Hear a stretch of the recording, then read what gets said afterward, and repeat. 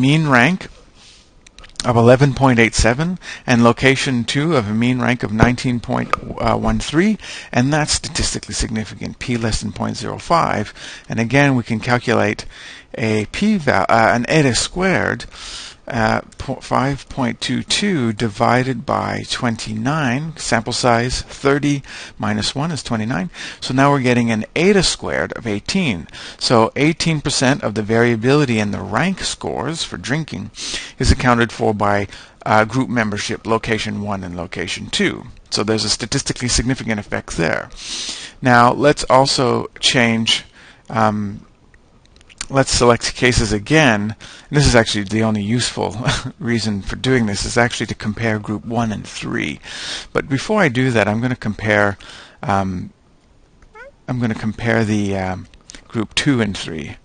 So I'm going to go into Analyze and non-parametric, k-independent samples, and I'm going to define my range again, and I'm going to compare 2 versus 3. Okay, continue. And that is also statistically significant. So location 2 and 3 with mean rank 18.8 versus 12.2, which is fairly similar to location 1 and 2 mean ranks. So location 3 had a mean rank of 12.2 and location 1 had 11.87, and that's statistically significant. What 4.27, and again I can calculate the eta squared by 4.27 divided by 29, whatever that comes out to. It'll probably be very similar. It'll be a bit smaller because the chi-square is 5.22. Now the last comparison is group location 1 and 3. Are they actually different from each other? And this is where my select actually becomes useful. I go into if, and I select groups, and I select group 1 or 3. I click continue and I click OK, and so now I've got my two locations 1 and 3 selected, but group 2 is deselected. Alright, so it's got cross marks on it, and the filter is 0 for those observations. So now I can calculate another non-parametric Kruskal-Wallis, and click OK. Oops, I got to define my range. I want to define that 1 to 3, but it's actually going to ignore the location 2. See how it came up with location 1 and 3? Because I deselected group 2. Well, it's not coming up in the analysis, and it's not statistically significant. So the mean rank of 14.87 versus 16.13 is numerically different, but it's not statistically significant. That difference, and the chi-square is really small, 0.16. So if I divided that by 29, I would get the eta squared again, and that would be extremely small.